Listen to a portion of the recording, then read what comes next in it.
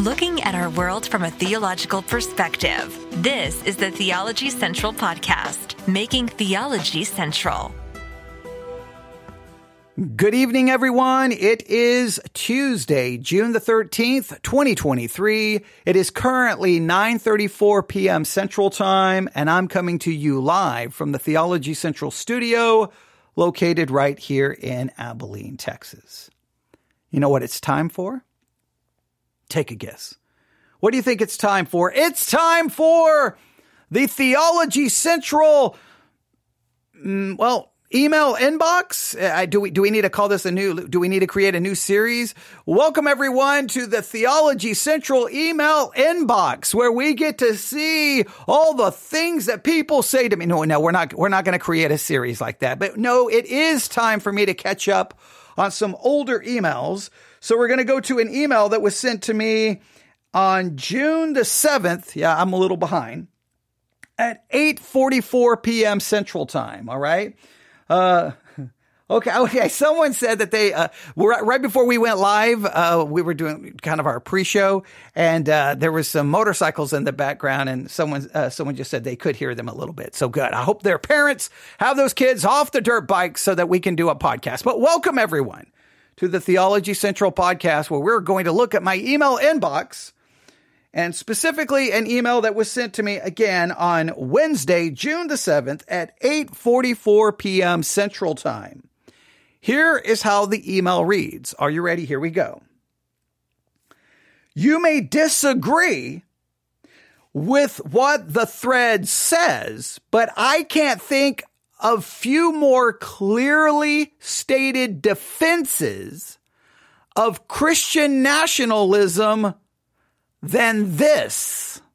Let me read that to you again. You may disagree. This is the email that was sent to me on Wednesday, June the 7th, 2023 at 8:44 p.m. You may disagree with what the thread says, but I can think of few more clearly stated defenses of Christian nationalism than this. All right. Now, I have been talking for a very long time, first about the political hijacking of American Christianity, turning Christianity to nothing more than an arm of the Republican Party, and how the church, I feel, has prostituted itself for political power and influence. Okay. I've been talking about that for a very long time. And then I started talking about the rise of Christian nationalism, and that even though, because this is what always happens. You have the rise of an ideology, like say Christian nationalism. It begins to grow in influence. It becomes more and more popular, entering maybe even into the mainstream within certain elements of Christianity.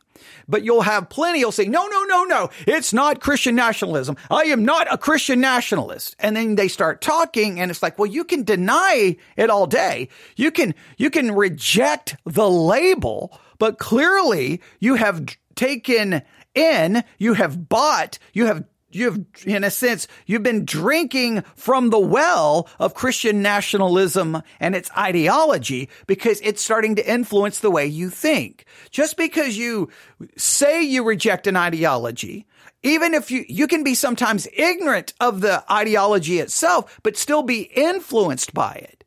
Ignorance of something does not negate its influence upon you. I always say this about church history.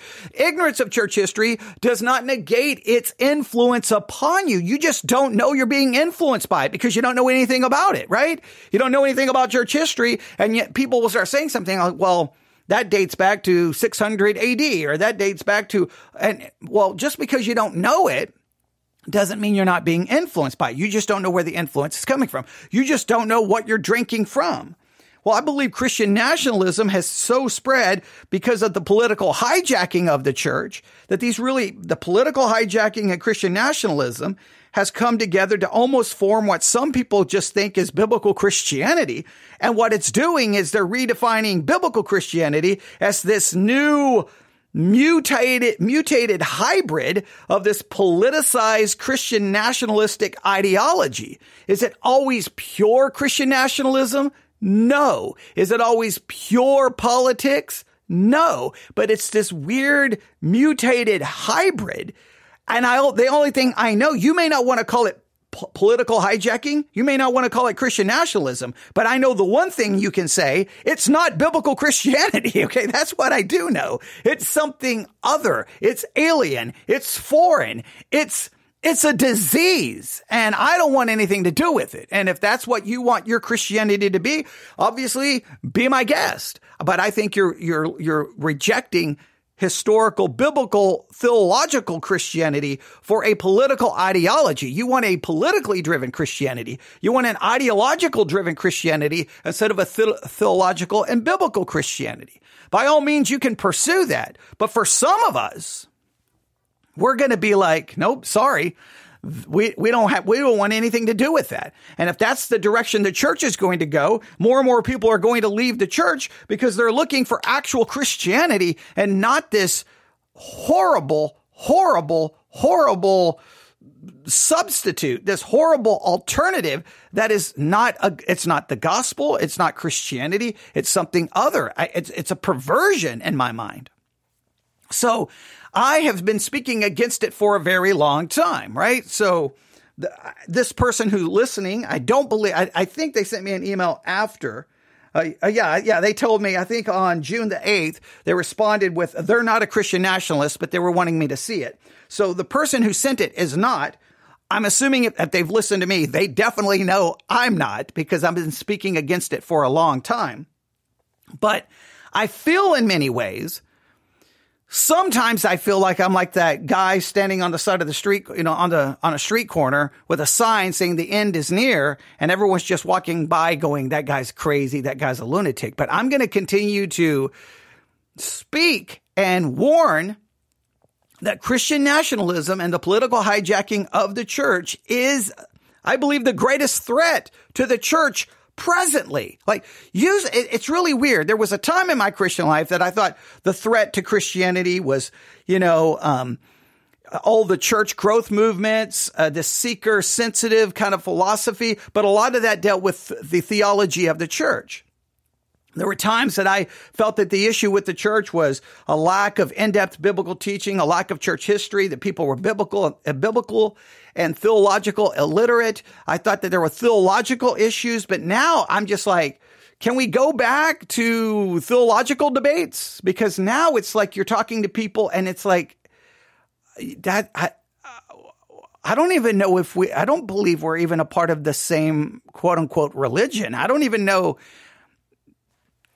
what you're promoting is like something so foreign. It's like I can't even have a theological debate with you because you're promoting something that is so other than what I believe. Like you're saying you're defending Christianity. I'm looking at it going, no, you're defending a political party. You're defending a political candidate. You're calling for political solutions. We're not even on the same page anymore. We're in a different country. We're in a different universe. So there was a time that I thought the issues were theological. Now, maybe the issue now is trying to define what Christianity actually is. So I'm very interested to look at this thread. But before we do so, let's do this. What is Christian nationalism? Let's just try to get a basic idea. According to one source, Christian nationalism is a cultural framework that idolizes and advocates a fusion of Christianity with American civic life. Christian nationalism contends that America has been and should always be distinctively Christian from top to bottom. Now, the way you want to make sure the nation stays a Christian nation then is you do so through politics, through law, through political power, through political influence, so that we can then try to demand that everyone else lives like Christians, that everyone else follows Christian morality. In other words, you've abandoned preach the gospel. Now, they would say, no, we still preach the gospel, but you're still trying to impose Christian nationalism or a quote-unquote Christian nation upon the unregenerate. Because your focus is so in trying to impose a Christian nation upon the unregenerate, the gospel gets thrown to the side. Even though you're still saying you're preaching it, I'm sorry. At some point, it's going to be hard for people to hear your gospel when all they're hearing is your political efforts to impose a Christian ethic and a Christian worldview upon them. How are they going to hear the gospel when all they're hearing is, we're going to get someone elected and we're going to do this and we're going to do this and we're going to boycott this and we're going to silence this and we're going to remove this and we're going to censor this and we're going to do this. We're going to take over. Well, then people are going to be like, I don't even know about your Jesus, but I don't want your political ideology placed upon me. I don't want your, Christian Sharia law placed upon me. And so I believe Christian nationalism is just absolutely destructive.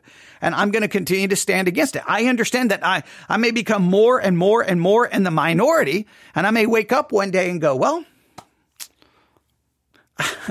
whatever that is, I'm not that anymore. Like I may look around and go, I don't know. I'm not going to any church.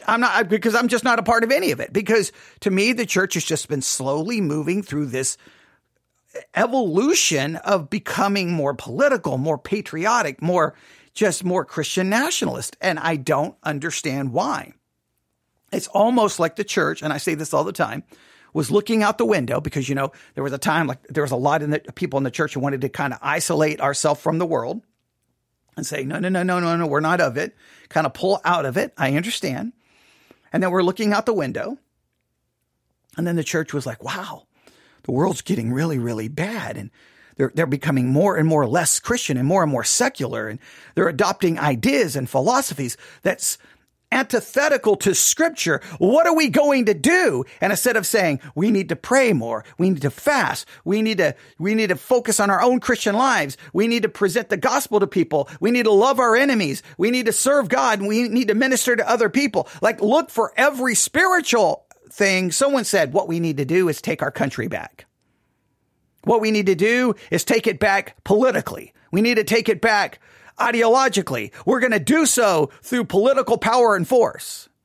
And it's like, no, I thought it was, we don't fight our war with carnal weapons. I thought it was a spiritual war. We're going to use prayer and fasting and proclamation. But no. I think that's what happened. So I know, again, the majority of people strongly disagree with my position. I'm very aware of this, and that's okay. You can disagree. That's okay. You can take your church and you can take your Christianity down that path. I'm not going with you. All I know. I'm not going with you. And you can call me a liberal, a fascist, a communist, all the names you want to call me. You can call me an unbeliever, but I'm not going that direction. I'm going to try to stay committed to a historical, biblical, theological driven Christianity. That's what I'm going to do. So that's a basic idea of what Christian nationalism is. We could add a lot more, but that's a basic idea. So let me go back to the email. Now, remember, the email said, you may disagree with what the thread says, but I can think of few more clearly stated defenses of Christian nationalism than this. So according to them, this thread, it's a Twitter thread, is one of the most clearly stated defenses of Christian nationalism. I did not read it in advance because, well, that would take away the fun of a live broadcast, right? That would be like rehearsing it. So I have no idea what's going to be said. I don't know how good this is going to be. I don't know how bad this is going to be, but here we go. All right. The thread, it looks like started at 5:38 a.m. on June the 5th, 2023. 5:38 a.m., June the 5th, 2023. So far, this thread has 71,000 plus views. Wow. That's some serious views, okay? All right, here we go. Well, I think the first tweet had 71,000. It looks like the separate, the tweets underneath it may not have as many views. I don't know. I don't know how to read all of the analytics for Twitter, nor do I care to know. But all right, here we go. I'm just saying it looks like a lot of people have read this. Here is how they start.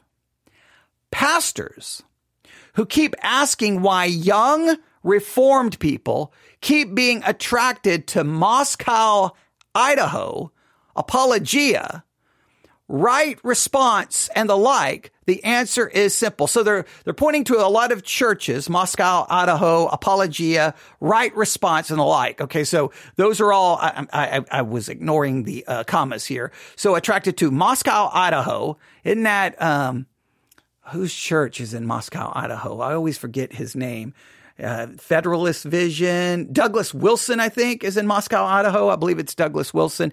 And then he wrote some booklet about slavery. Yeah, I've tried to stay out of all of that. I'll just stay away from that. Okay. Apologia, know about them. Right response, don't know anything about them. It says the answer is simple. So they're saying, hey, pastors who don't understand why young Reformed people are going to these particular areas, which I'm assuming many of them are associated with very strong, you may not like the words, but we'll say Christian nationalist ideological things that are like, or an ideology that is in line to some level with Christian nationalism. I don't want to label these people full-blown Christian nationalists because I'd have to go look at every one of these churches and ministries and go, well, but I think many of these would definitely have ideas that would be in line with certain elements of Christian nationalist ideology. I think that would be fair to say, all right? And of course, obviously the person who emailed me felt the same way. Now, before we go to their defense, let's just make sure. I don't know if I really care where Young Reformed is going.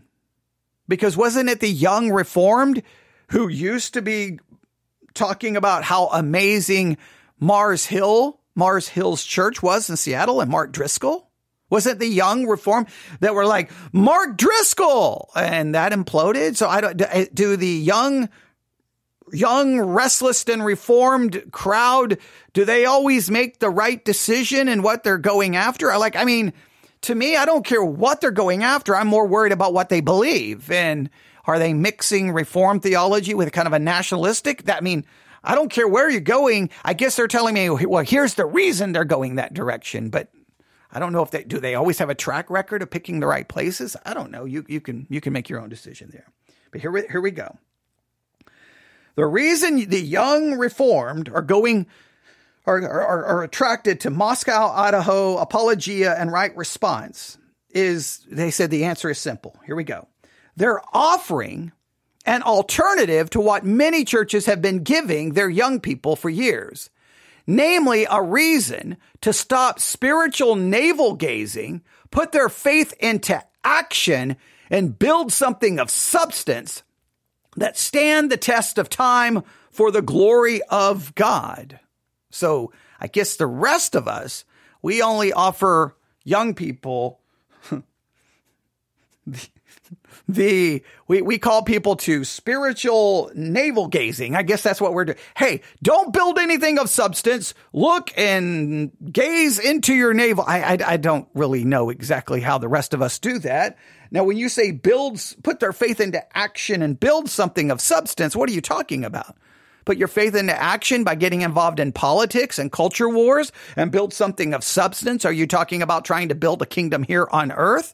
Are you trying to turn this into a Christian nation? Are you trying to fight a spiritual battle with carnal means? Is that what you're referring to? I don't know. It's a tweet, for crying out loud. That's always the problem with, this. But hey, someone emailed me. My job is to try to analyze it and do the best I can. Let's see what they say next. They're giving young people something to live for instead of just giving them something to die for. Wait a minute. You're telling me biblical Christianity doesn't give you something to live for? Does biblical Christianity only give you something to die for? I think biblical Christianity gives you something to live for. Live your life for Christ. What are you to live your life for? Well, not only his glory, do you live your life? Obviously, we could go with the, catechism to enjoy him and glorify him forever. But you live your life to, love your enemy, turn the other cheek, minister to other people, serving God, loving God, growing in your faith. Is biblical Christianity not giving you something to live for unless you're calling for some kind of... Now, again, the original reader, the original emailer says this is a defense of Christian nationalism. So I'm going to be responding to some of these tweets in light of it supposedly being a defense of Christian nationalism. I'm not giving the name of the person who said the tweets because I cannot dogmatically assert that's what they're promoting. But if it is, I would say that biblical Christianity gives you something to live for just as much as anything else. What I would say, Christian nationalism would give you something to live for that is of no value and profit because you're focusing on this place being your home. You're trying to set up a kingdom here. This is not your home. You're a stranger. You're a pilgrim here. Your citizenship is in heaven. That's what, render unto Caesar what is Caesar's and render unto God what is God. Focus on the Great Commission. Focus on what God calls you to do. But, okay, let's see what they have next. My faith has been completely, re-energized. I guess taken to another level, right?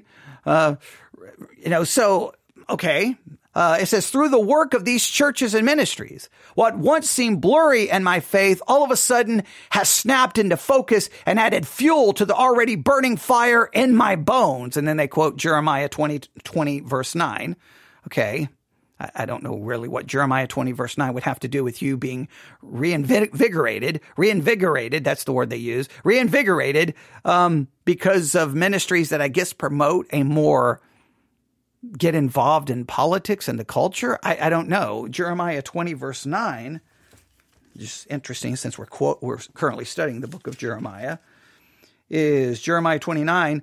Then I said, I will not make mention of him, nor speak any more in his name, but his word was in mine heart as a burning fire shut up in my bones, and I was weary with forbearing, and I could not stay. Now this, okay, first of all right, oh man, people quoting, ripping scripture out of context. Here's the thing.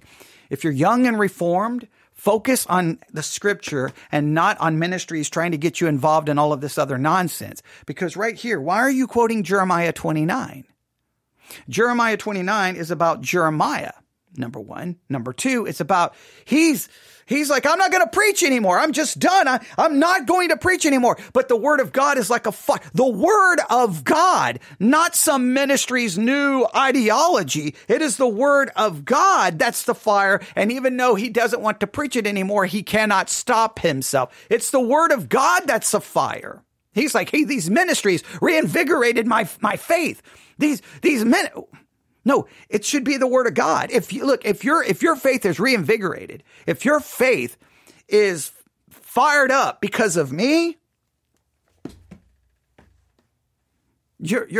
I'm sorry, you're not reinvigorated spiritually. You're reinvigorated fleshly. If you're reinvigorated by the word of God, if you're fired up by the word of God, not by a ministry, but by scripture, that's the right way. Jeremiah didn't go, there was a ministry telling me to be more involved in the culture. No, he was just to deliver a message to the culture, right?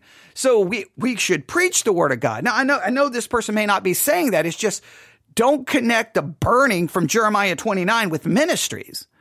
You can say, well, that ministry preached the scriptures, but it's not the ministry that reinvigorated you. It's the word of God. It's the word of God that's sharper than any two-edged sword. It's not me.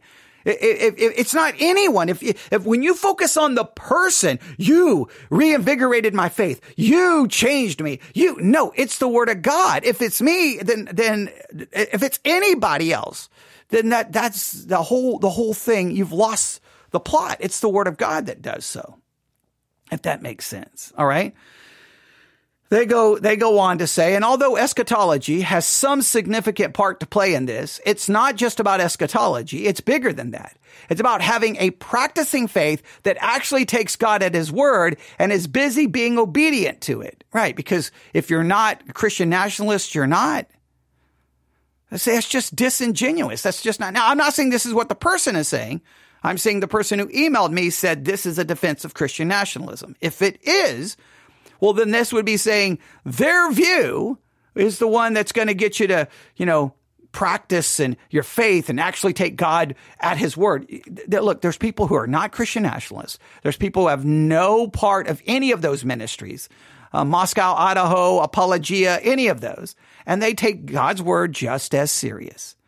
Okay. I always get tired of, we take God's word serious and nobody else does. Just stop that nonsense, okay? That's not true.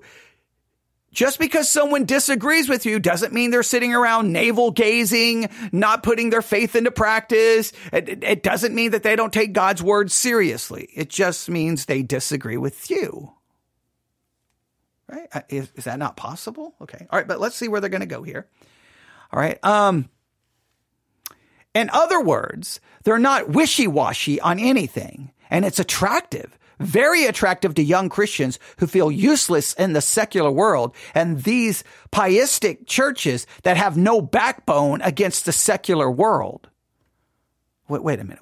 Okay, now this is starting to feel a little bit more Christian nationalist. Because people will tell me I don't have a backbone against the world. Like when everyone was so upset about Sam Smith and Kim Petras at the Grammys because they did Unholy and everybody was like, oh my goodness, we've got to do something. Satan was being worshipped, the world. And I was like, yeah, okay, who cares? And people are like, you have no backbone. You don't take a stand. I'm going to take a stand against lost people acting like lost people. What exactly would you want me to do? You want them banned from the airwaves? Well, then they could want Christians banned from the airwaves. What do you want me to do? Declare a war on them? How about, I don't know, you could pray for them? Oh, that's a novel idea. You could pray for them. There you go. Or here's a novel idea, Christians. Okay, I know. Okay, listen to me. Just listen to me. All right, this just in.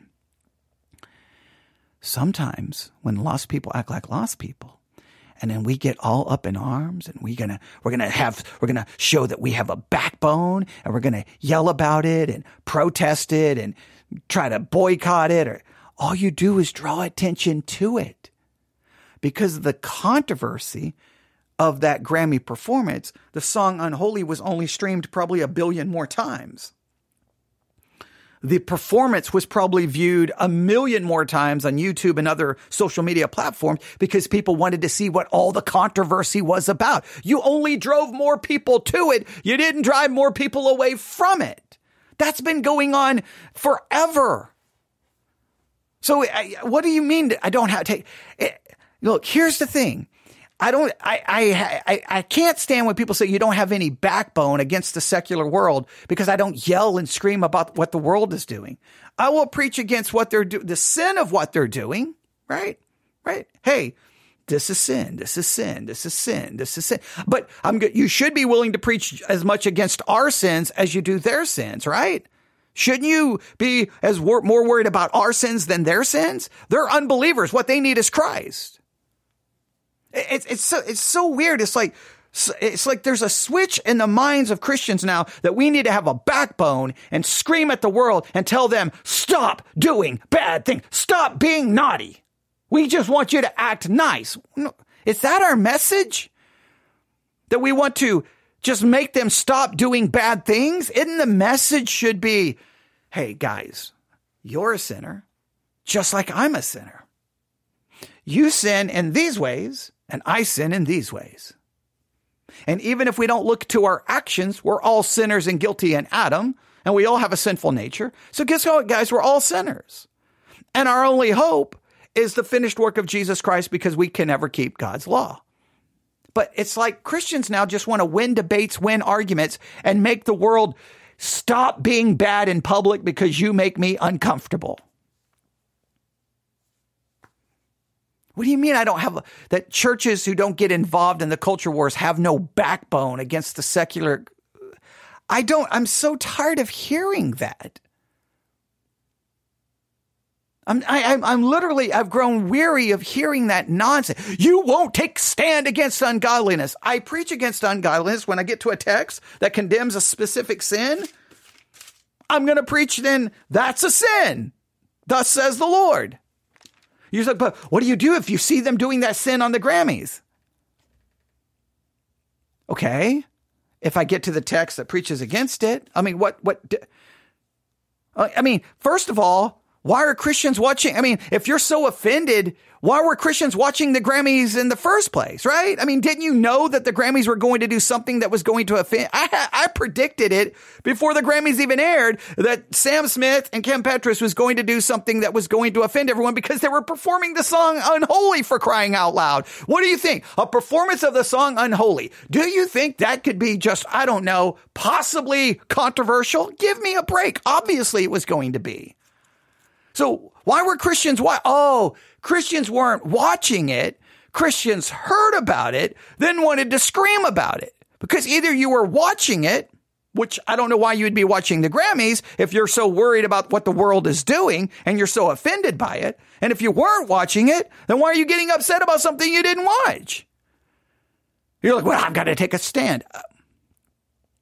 Don't you already preach against maybe the sins that were being spoken or promoted or glorified in it? I mean, like, I don't get it. So it's always like, you don't have a backbone. What do you want us to do? What do you want us to do? What do you want to do? You want to yell and scream at the culture for acting according to their nature? Now, I'm not saying we justify it. I'm not saying, hey guys, you see what the world is doing? That's right. I'm not saying that. I'm saying we preach what the Bible says, and then that can be easily applied to the sins in the church and outside the church. I mean, let me see. Which should bother you more? Let's just do a little test. What should we be more upset about? Sam Smith and Kim Petras performing Unholy at the Grammys, or all the children who've been sexually abused inside churches? I don't know. Which one should possibly get us more fired up? What should get us more fired up? What's being sold in a Target store that I am not forced to buy in any way, shape, or form? Or all the children who've been sexually abused in churches? What should get us more upset? Bud Light. Wait, Christians are upset about Bud Light? Like, maybe we should talk about your drinking. I don't know. Okay, but I digress. Again, should we be more upset about the sins there or the sins inside our own lives? I'm not saying we ignore those sins, and I'm not saying we justify those sins. But I don't like when Christians start making some argument that, again, as they say it, in other words, they're not wishy-washy on anything, and it's attractive, very attractive to young Christians who feel useless in the secular world. How do you feel useless in the secular world? And these pietistic churches that have no backbone against the secular world. How do we have no backbones against the secular world?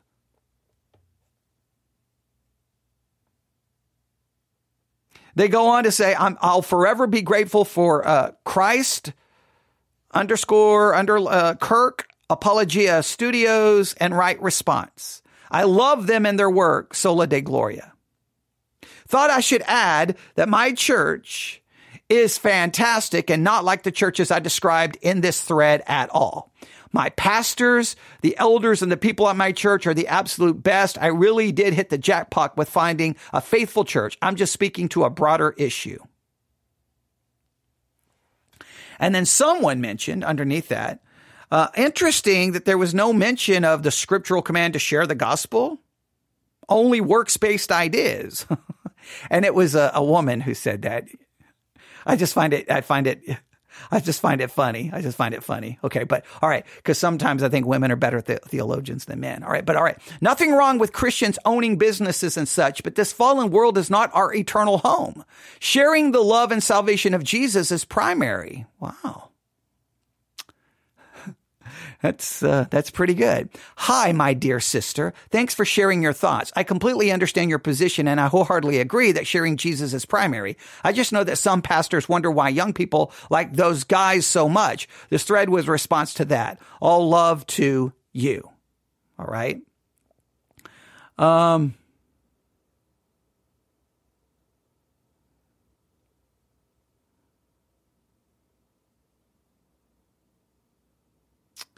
Okay. I'm just looking at some of the other things here. Okay,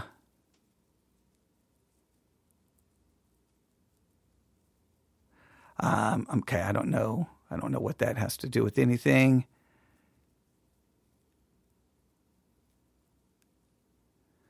All right. There is a tremendous opportunity to win this generation of young men to Christ. that the vast majority of the American church is sleeping through. Praise God for the few that know what time it is and are acting accordingly. Are you winning people to Christ because you're giving them an ideology about, trying to build some kind of Christian national? I don't even know how that was a good defense for Christian nationalism now that I'm reading it.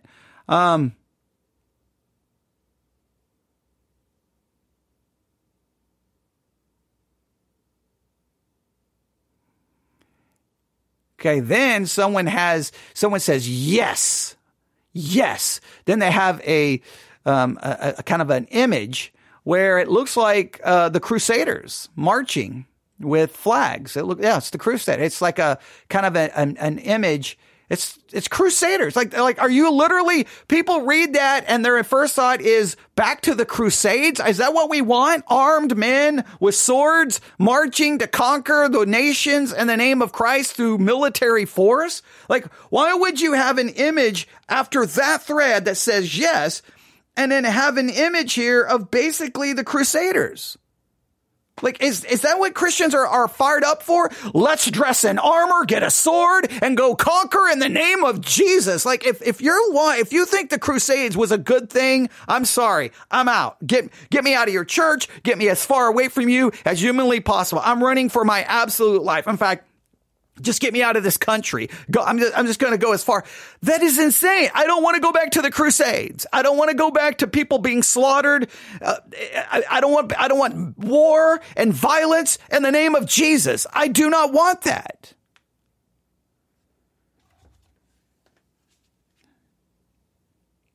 Ah, man, that is crazy.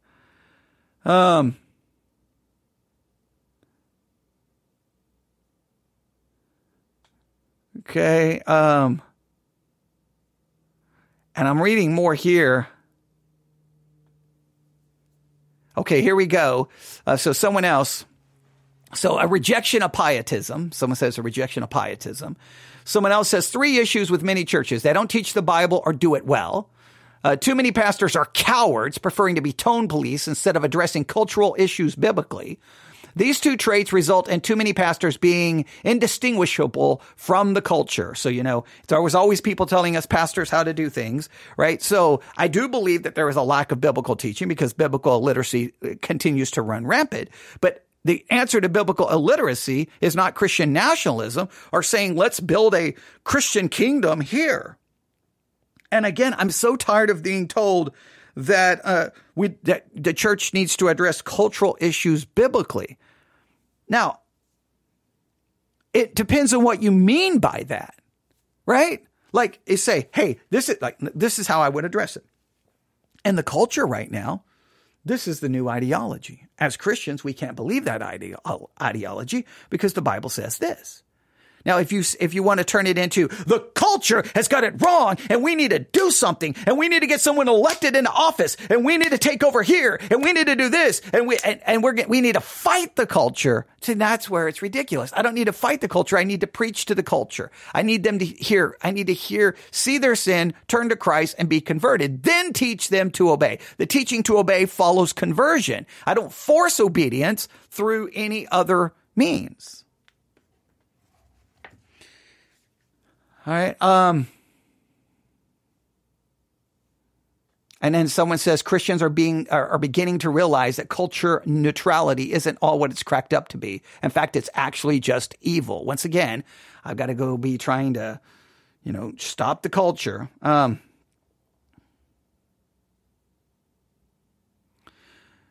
The federal vision, which is alive and well in Moscow, isn't Reformed theology. It's more akin to the soteriology of Rome. Young Reformed people can and should do better. Yeah, that Moscow, Idaho, that's federal vision. That's what I thought. And someone here points it out. How long did Calvin's Geneva project last? Something to think about, maybe. It's true. Calvin's Geneva. Okay, let me just make it very clear. Anytime. This is, oh man. First of all, I didn't even see that thread was even a decent attempt to defend Christian nationalism. That's my own personal opinion. To the person who thought it was an amazing defense of Christian nationalism, I would say if that's the best Christian nationalism has, then it's completely bankrupt in defending itself, because that was not a defense in any way, shape, or form. All right. That's my own opinion. But let me say this. This person points out a good point. How long did Calvin's Geneva Project happen? Right now, just know throughout church history, there's constantly these times where you merge, in a sense, church and state. Now, I've taught my people in my church this forever whenever we study church history. Whenever you merge church and state together, people are going to die. Because the church will then say, this is the law, this is the law, this is the law based off Scripture. Then the government, right, the civil authority will come in and then punish people for so-called biblical crimes or biblical sins, and people get put to death. Now, it's great when you're in charge, when your church is in charge, when your theology is in charge. It's wonderful, right? Because you're not dying. Other people are dying. Oh, you're not a Calvinist? You die. You don't believe in the Trinity? You die. You don't believe in this? You die. You committed this sin? You die. You're a heretic? You die. You're a charismatic? You die. You're a Catholic? You die, right? Or you're punished, or you're put in prison, or you can't own property, or whatever the rules are going to be. It's great when your theology is in charge. But the minute your theology is not in charge, then all of a sudden, no, the Catholics took over. Then the Protestants start dying, or the Lutherans take over. Well, the Anabaptists start dying. Whatever the case may be, it's just insane. That's the last thing anyone should want. What we should want is a system where there's a separation of church and state, and the state lets the church preach and teach its message. It does not get involved in that. We preach and teach, call people to faith in Christ, and say, this is what how the gospel calls us to live. Live this way. And then we live that way in the world. We're not of it in the sense that we're not partaking in their ideologies and their ideas. We live different. We stand out like peculiar to the world. They're like, well, wait a minute. They don't do this, and they don't do this, and they don't pursue this, and they don't do this. Why not? Well, because we're strangers here. We're pilgrims here. This is not our home. Our citizenship is in heaven. We're going to live out our faith in this world, but we're not of this world. That's what we should want. And we just want the government to give us that freedom to do so. And guess what we want? If we want that freedom, then we want people of other faiths and other religions and other lifestyles to have their freedoms, because the freedoms you deny them are freedoms you'll ultimately deny yourself. So if you run around trying to get all these books removed from the library, someone will come along and then try to get the Bible removed from the library, or Christian books. If you try to get the Grammys removed from the airwaves, well, then people will try to get TBN removed from the airwaves. And guess what? If I have to choose which one to get pulled from the airwaves, is it the Grammys or charismatic television? I want charismatic television removed from the airwaves. I'll have that one removed before I go after the Grammys. Right? So that's just like, how does that work? You want freedom. You want freedom. Okay. Yeah. Freedom. Now, when that freedom begins to hurt other people in a damaging way or has a problem, then that's where we can say, wait a minute. Now we may have some issues here. Like now your freedom is hurting other people. Your freedom is hurting that person and that person, right? Just like there's limits to freedom. You may have freedom of speech, but you can't stand up in the theater and scream fire, because that can create panic and people can get hurt and die. And then that would be a problem, right? There's limits. But you want as much freedom as humanly possible, that you have your freedom and I have my freedom. I want you to have, in a sense, I want you to have the freedom to be wrong, and I want the freedom to be right? And I want the freedom to be able to criticize your wrong, and I want you to have the freedom to criticize my right if you believe you're right, So, but it's weird that this thread, I guess, obviously the people reading it perceive it to be Christian nationalism. I was trying to be nice and say, well, maybe, I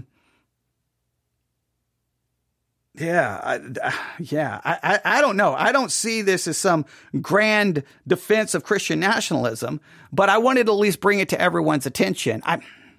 I thought there was going to be something better in it, but I see a kind of a complete misapplication of Jeremiah 29. And all I see is really, hey, everyone else is doing it wrong, but these groups are doing it right.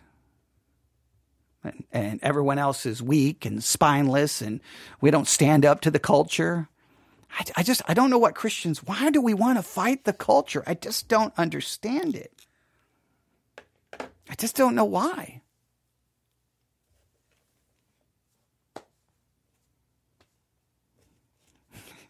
Whatever the culture is doing tonight, it has no bearing on me.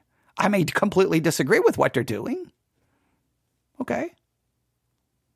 I will preach against it whenever I come to a passage and say, hey, this is a sin. This is wrong. I know we live in a society where everyone's practicing it, but it's wrong. Okay, next. I'm not going to hey, guys, we need to organize a boycott. We need to go after it. We need to silence it. We need to get rid of it because we're going to make them live like us. Why would you want an unregenerate person to try to live as a Christian? Do you realize that that's a flawed idea? How well did Israel do trying to live according to God? Oh, wait, God's law condemns and reveals sin. Nobody can keep it. I think that's a whole destruction of law and gospel. I do understand this requires a whole different system of eschatology. Yeah, we can get into a whole discussion of eschatology.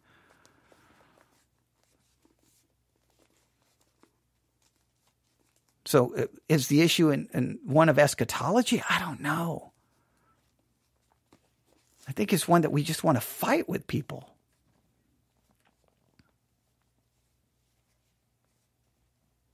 I don't know. Does what the culture does? I mean, I'm more bothered by my own sin. I'm bothered more by the sins inside the church than I am what's going on outside. I don't know. How do you feel about it? Do you see? And the only reason I'm using the Grammy example over and over and over is because I think even if you go on the Sermons 2.0 app and look under comments, you'll see there's at least one comment there. Maybe there's some on on YouTube. And I think there was a lot of emails. People were very upset that I was just like, yeah, so who cares? They used a over the top controversial performance. And you know why you do that in music? Because you generate more buzz and you get more listens. That's been going on in music forever. Do something controversial, the parents yell and scream, and then the kids want to go listen to it more and more and more. You don't accomplish anything. Now, I know right now we're in a cultural shift because people were so they felt like they accomplished something by boycotting Bud Light, and Bud Light lost all of that money. So now they're emboldened right now. We're making change. We're making change. Because you know what? If you remove those items from Target, don't you feel good? I mean, how many people came to Christ for doing that? I mean, don't you feel better? Okay. Or hey, Bud Light lost all of this money. Aren't you glad that you hurt the company financially? I mean, I don't know how much you actually hurt the big company. You may have hurt local distributors and local store, but whatever. Okay. But you feel like you've accomplished something. But what are you feeling like you accomplished? People don't drink Bud Light now. Woohoo! Look at us. We're making inroads for Jesus. They're just drinking other beers. Hey, they can't buy those things at Target. I know they can just order them on Amazon, right? Someone here said, all right, someone said that they definitely can see how easy it is to get wrapped up in this hype. You may be right. I have a hard time knowing. I can't see getting wrapped up in it, but I guess I can see that. I think the main people many times have eschatological reasons, but another thing is the hype, reinvigorating your faith in a sense, as put in the feed, right? So yeah, you reinvigorate your faith. And once you reinvigorate your faith, I guess then you feel the hype or the hype. I don't know. I think eschatology is a part of it. I don't know. I don't know what it is. Here's my own personal take. And I'll end with this. And I know nobody's gonna agree with me on this, and that's okay. Here's my hypothesis. Christianity was biblically illiterate. That's just a fact. Oh, you go back to the late 80s, early 90s, there were Christian leaders all over the place screaming, we're in trouble. The Christians are becoming more and more biblically illiterate. They're not reading their Bible. They're not studying their Bible. They don't know how to study their Bible. I remember early on, way back when I could go back. I don't even know how early I preached that series. There was a sermon I preached, maybe it had to be early 2000, 2001, and I screamed about the biblical illiteracy of the church. Okay. Someone's saying there could be a crowd mentality to it. I agree. But here's my take. All right, here's my take. So if I go back, I believe it was the late 1990s or the early 2000s.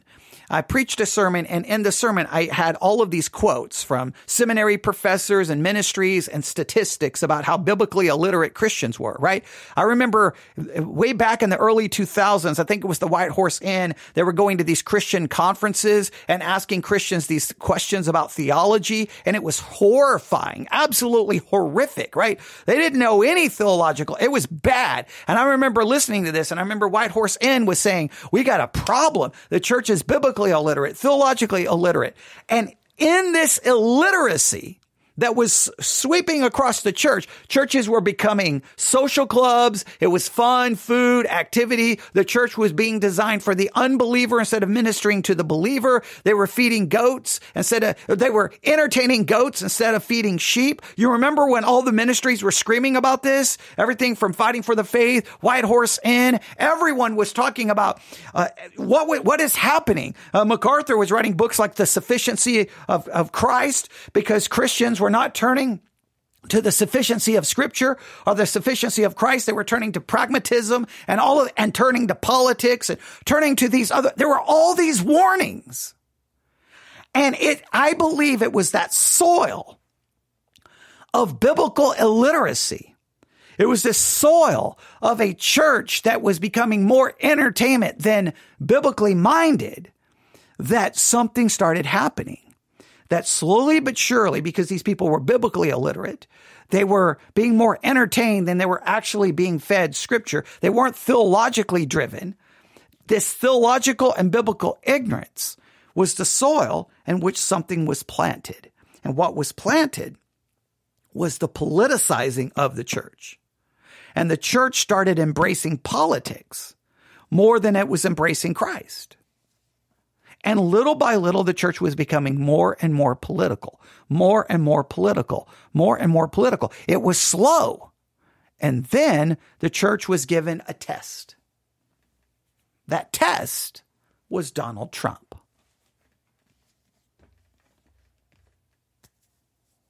We were given Donald Trump. And the question was the church going to pass the Donald Trump test or not? And the church went all in. Donald Trump is our savior. Donald Trump is here to fix everything. And the church threw its full support upon Donald Trump. Evangelicals came out in large numbers to put him in the White House. Not only did they put him in the White House, they started defending anything and everything he would say and do. And we started talking and acting like him instead of acting like Christ. Fox News started becoming more influential to Christians than the Bible because the church had already moved away from the Bible. It already started becoming more and more political. And as it became more and more political, then these ministries that promoted an eschatology and an ideology that was like, we're going to take back this country. We're going to make it Christian. We're going to fight for it. We're going to do this. They just naturally fall into that because they've already been politically hijacked. I think it's the result of the political hijacking of the church that started because the church was theologically and biblically illiterate.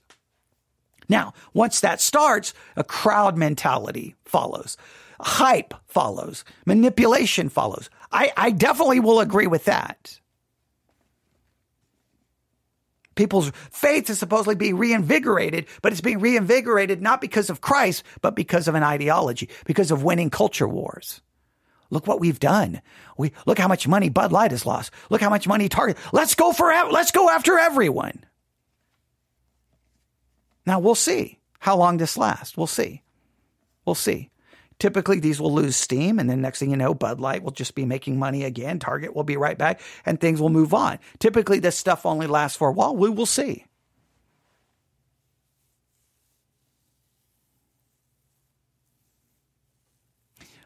They say that that's a great defense of Christian nationalism. I personally don't believe that it is. Obviously, many people underneath it believed it to be referring to Christian nationalism, especially if you're posting an image of the Crusaders from the Crusades. I mean, that's insane to me, that image. And I remember when we had our Discord channel, we had someone coming in who clearly was buying into QAnon stuff, and they would post these images that definitely were kind of related to the Crusades. And people in like armor with a cross. And I'm like, oh my goodness gracious. What is happening here? And clearly the person didn't want to even talk about actual theology or the Bible. It was this crazy QAnon stuff with these images basically of like the Crusades. And you're like, what is happening? And then our whole site got hacked by someone with QAnon and got deleted. And yeah, I don't want to go back through that whole mess again, because anytime I talk against these things, I usually end up getting attacked by Christian nationalist and QAnon people. But I don't know. I don't know. I just, look, the person emailed me. I wanted to do my best to address it. I wish I could offer maybe a better way of addressing it, but I don't really know what to say because I don't really think those tweets gave much. I think there's probably better books out there that give a far better defense of Christian nationalism. There's probably better sermons out there that give a better defense of Christian nationalism. And every time I hear a defense of Christian nationalism, it just makes me question, all of Christianity, because I feel like more and more Christians are thinking that way. Even those who would not identify or even be classified as a Christian nationalist, it's influencing their thinking. The politicizing of the church is a cancer, and it's spreading, and it's terminal, I think, as far as a large portion of the church. And many Christians are like, I'm not going back to that. I'm staying out of that. I don't know what's happening. I can't do that. I had someone message me, 2 days ago, basically saying they haven't been to church in 2 years because all the churches are these Trump supporting, flag waving, patriotic, Republican. That's what they are. And if when you're not that, you feel like an outsider. Well, that's horrible if someone's been driven out of the church because of politics. I have another person who sometimes will email me, and a lot of times they will end their email with something like, I just want my church back. And you're just like, that's horrific. But the people in the church doesn't care. They're like, you don't support Trump, you don't love America, and you're an ungodly heathen. Okay, well, or I'm a Christian, and what you're putting forth and you're promoting is not Christianity. Do you ever think about that? But I do believe there's a follow the crowd mentality, a hype mentality. And I think eschatology, I think there may be an eschatological shift happening in the church. There could be to eschatologies that would call for more of like, we're going to build the kingdom here. We're going to establish the kingdom here versus, no, we live out our Christian life here. And when God wants the kingdom established here, and let's say we go for a literal kingdom, 1,000 years, he'll come back with a sword and he'll do that. Not us. We just live out our faith. We're ready. We're looking for Christ, and we're preaching and calling people to repentance and faith. But those are radically different approaches. But if you think Donald Trump is the one to save us, man, wow, we got issues. But email me your disagreements to newsif@yahoo.com. Newsif@yahoo.com. That's newsif@yahoo.com. That's newsif@yahoo.com. To the person who emailed me, thank you very much for sending this. It was interesting. I don't see it really as a good defense of Christian nationalism. That's my own personal opinion. Obviously, the people underneath the thread, for the most part, loved it. The one person who stood against it, for the most part, was a woman. And once again, I think women are better at theology than anybody else. Oh, true. Oh, this is a good point. Oh, this is good. Someone just said, well, you have the charismatic version and the reform type version. That is an interesting point. you do have kind of the charismatic kind of leading to a kind of a Christian nationalistic political, was it called the Seven Mountain Mandate? I think it's called the Seven Mountain Mandate. Like we're going to take over culture. And then you got more of the Reformed perspective. So it comes from both sides. That's interesting. That is a good point. And again, it's a woman who figured it out. See, I'm just going to give up. I think women should just take over Christianity. Okay. All right. I'm Joe. I'm going to get myself in trouble. I just know that's the hot topic right now because of Southern Baptists and fighting and Rick Warren and everyone's upset about, okay, I'm just joking. I know what the Bible seems to indicate about women, but just because they may not be a pastor, they should be listened to because in many cases they have more, Kingdom Now, Seven Mountain. And then the theonomy, post-mill. Yeah, right. So see, she's got it all down. I don't even need to do anything. I'm just going to retire. I'm going to send my microphone to her and she can just do her own podcast. There's no point in me doing it anymore. I give up. But now, Kingdom Now, Seven Mountain, theonomy, and post-mill. And a lot of that's coming from different sides, say the charismatic side and the reform side. And some of us are just like, you're all crazy. We don't want nothing to do with any of that. I definitely want nothing to do with the charismatic side. I don't want anything to do with theonomy or post-mill. None. Zero. Get me as far away from these sides as humanly possible. You guys go try to take over the world. And all that's going to do is create a situation where the church is going to be persecuted. And you know why we're going to be persecuted? We're going to be persecuted not because of Christ, but because we're basically trying to impose almost a form of theocracy of some sort. All right. I've gone 60 minutes. See what happens when I try to answer an email? Thanks for the feedback and the input. But there's a lot of you who know more about this stuff than me. The reason a lot of these things, just so that you know, is I try my best not to chase, like you can go down some dark, dark tunnels chasing all of this stuff and watching all of these theologies develop. And maybe I should watch it more. I've been watching Chris Roseborough on Fighting for the Faith. I told you he was starting to talk about Christian nationalism, and it just seems like that's all he talks about, like right lately. Or at least I think I've seen him on like social media in some places, and it just seems like that's his thing right now. And it's awesome that he's fighting Christian nationalism, but I have no desire to spend my life fighting that battle. I would rather rest studying the book of Jeremiah, right? That's what I would rather be doing. But there's times you do have to address it, which then requires maybe spending more time looking into it. So maybe I do need to look more into it, but try to find that balance. Because typically, I don't know how successful you can be. People who get full blown into Kingdom Now, Seven Mountain, post-mill, theonomy. I don't know. Is there an easy way to pull them back out of it? I don't know. Just like, can we just get back to the Bible and living out our Christian faith? But they would say that they are trying to take the Bible and live it out. So they would claim that they are. So I don't know. newsif@yahoo.com. newsif@yahoo.com. Everyone have a wonderful, wonderful evening. Thanks for listening. And to the emailer, thank you. Sorry it took so long to get to it. There's a lot of other emails that I have not responded to. Trust me, I'm always looking at them, looking for ones I can address in a podcast. I will try to get to it. Just if you ever think I have forgotten your email, just resend it. Just say, you can just friendly reminder, I sent this on this date, and there it is, and I will see what I can do. All right. Someone wanted me to cover the documentary. I guess it's on Amazon Prime. The Duggars. Is it the Duggars? And I don't really know what to say about it. I never understood why people got involved in that reality show in the first place. And I know that it goes into some other things that they were looking at. And I know my daughter's called me about it a million times. And I'm like, I don't know. Do I want to watch this? I don't want to watch some documentary about craziness that happened in the name of Christ. I don't know. But yeah, so I can't really say much about it because I don't even know if I want to watch it. But yeah. Yeah, so there you go. All right. newsif@yahoo.com. newsif@yahoo.com. Everyone have a great night.